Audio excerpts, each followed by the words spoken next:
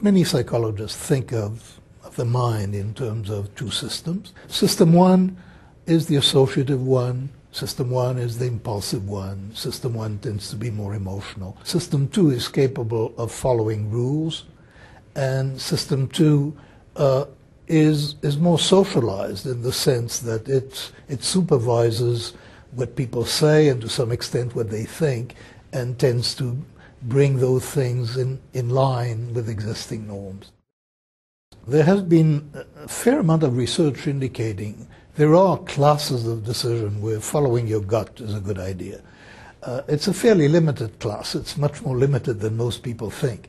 If you're choosing posters or if you're choosing things in terms of whether you will like them in future, you'll do reasonably well following your immediate impulse. For other decisions, following your immediate impulse is not guaranteed to do well. It could do well. Depends a lot on how much experience you've had. If you've had a lot of experience in a particular domain, you can trust yourself in that domain. If you've been able to learn from your mistakes, which isn't always true.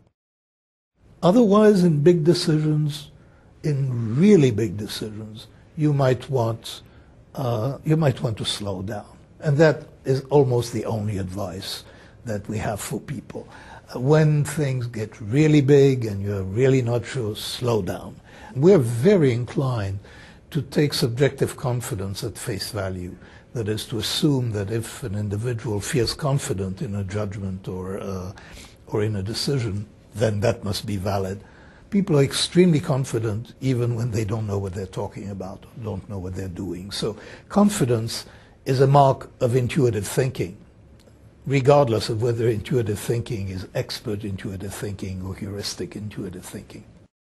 To distinguish intuitive thoughts that you can trust from those you can't trust, you really have to look at the environment, and you have to look at the individual's opportunity to learn the environment.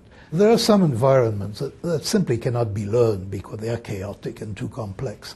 So I don't believe people have intuitions about stocks, because we know that that world is not regular enough to support valid intuition. So you have to look at the world, not look at people's confidence.